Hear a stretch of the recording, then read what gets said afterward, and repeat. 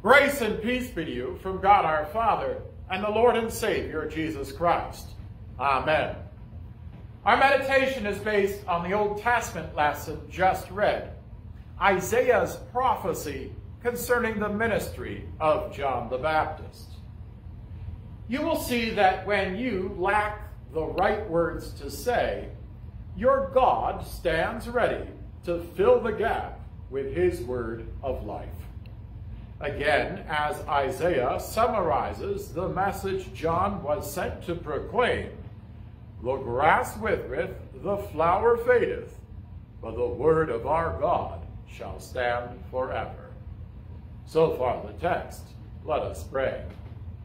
Come, Lord Jesus, bless thy word, that we may trust in thee. Amen. The peculiar thing about all those times when you've been left for a loss of words is that, despite the fact you don't know what to say, we tend to keep talking. Something still comes out. Even if just a murmur deep within, like an inner thought, heart arrhythmia. When you're the one surprisingly turned to for advice, and all you can think to say is, why me? Uncomfortable situations you'd rather have go away, why bother me?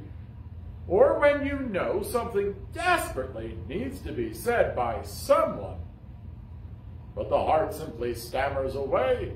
But what do I say?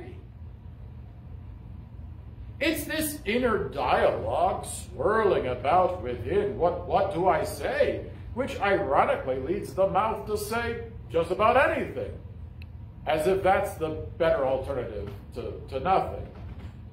Speaking in cliches like, it'll be okay, when it clearly is not. Saying whatever might make the conversation fade away or move on to some other topic. Only having the right words, it would seem, after the fact, which is why when you can see these kinds of conversations headed your way from afar, the mind tries rehearsing how it'll go down in a play-by-play of exactly how you'll shoot down every objection offered. But are you now just babbling nonsense to yourself?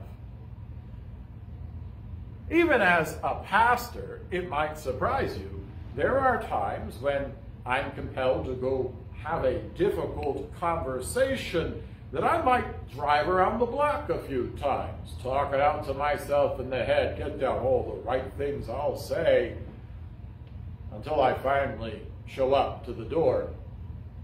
Not because I magically figured it out, but because I finally gave up trying to. Just do it.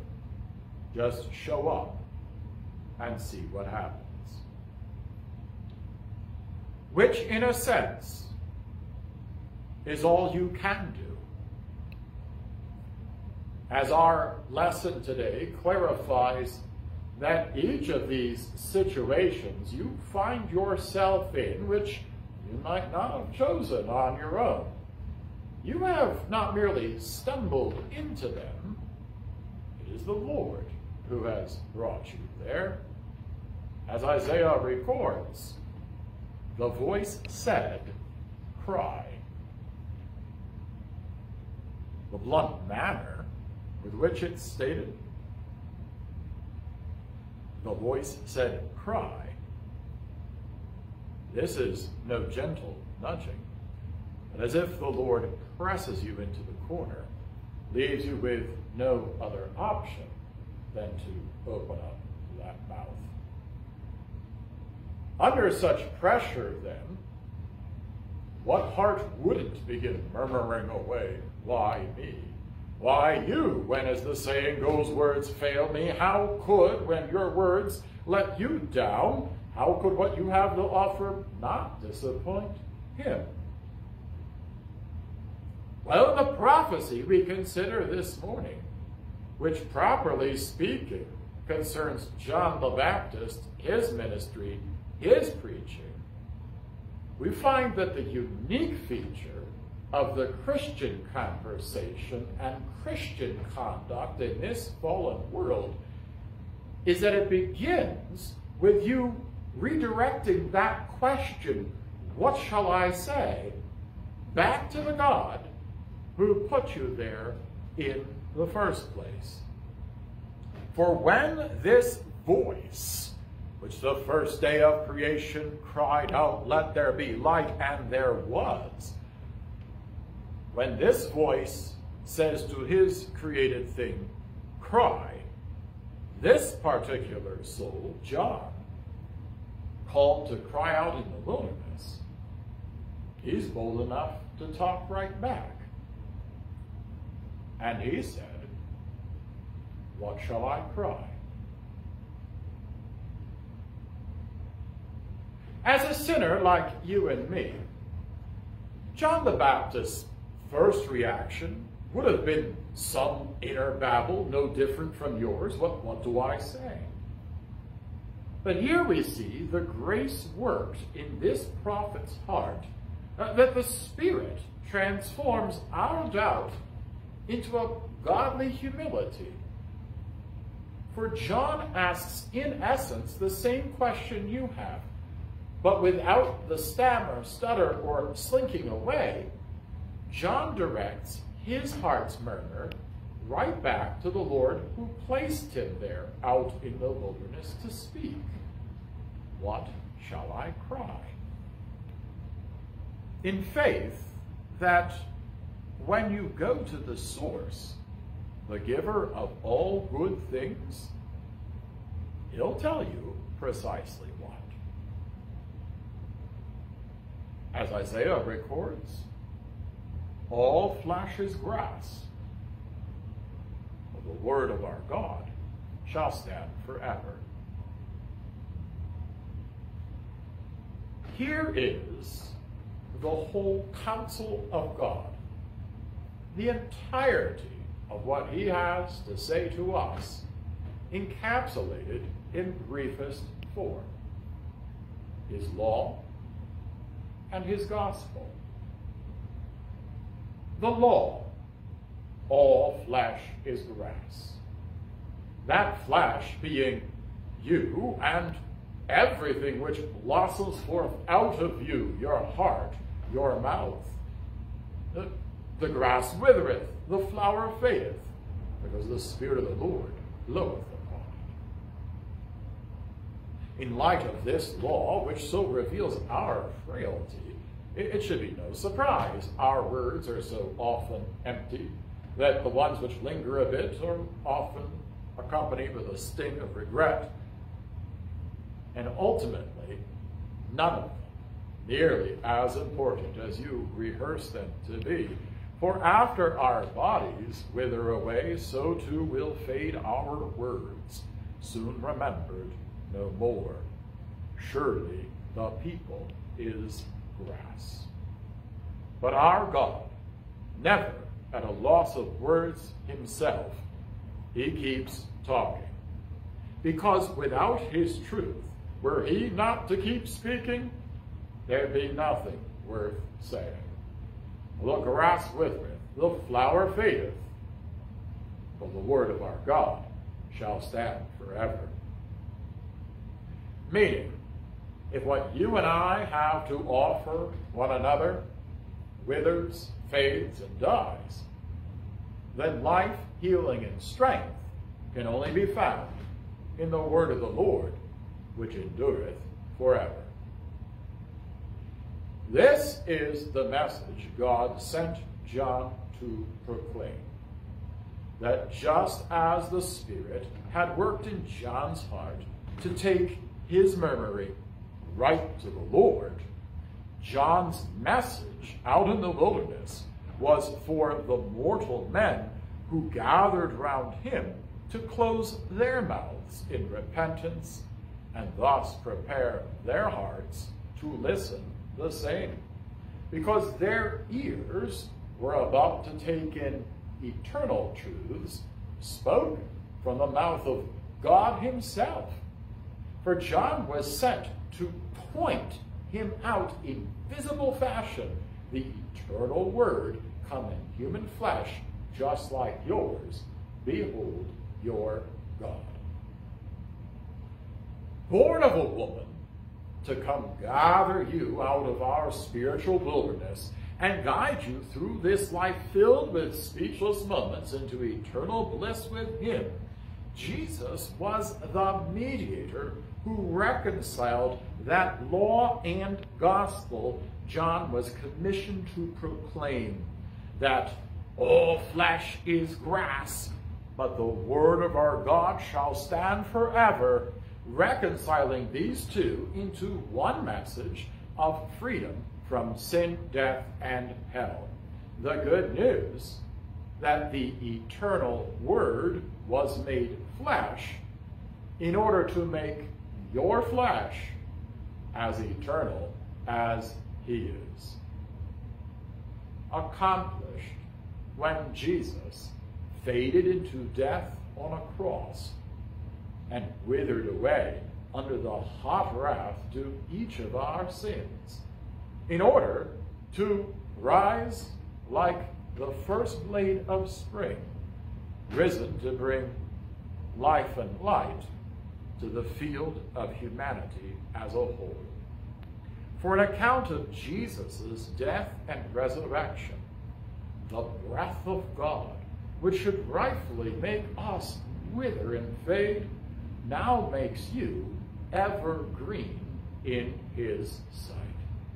As the risen Savior spoke to his disciples, peace be unto you. As my Father hath sent me, even so send I you. That each instant your words have failed you and those he sent you to might fade away into his all-forgiving love, as he replaces our lack of words with that very message given to John.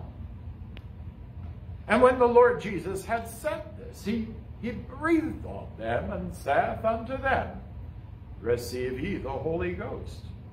Whosoever sins ye remit, they are remitted unto them. And whosoever sins ye retain, they are retained.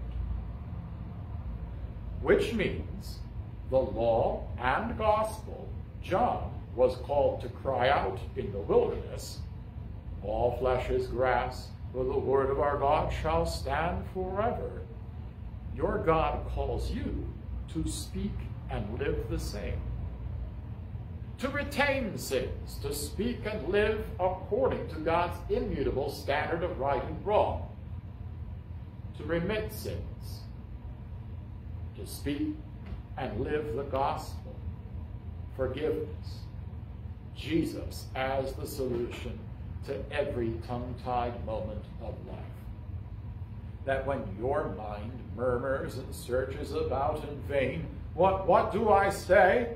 You might not leave it hanging out there as some rhetorical statement meant to fade into thin air, but learn from John, who took his, what shall I cry, right to the source, letting your inner doubts be vocalized out loud to the one who already hears it deep in that heart, and find in his self-revelation, Holy Scripture, every sad sight there is to be seen, and the only good news there needs to be heard, openly revealed.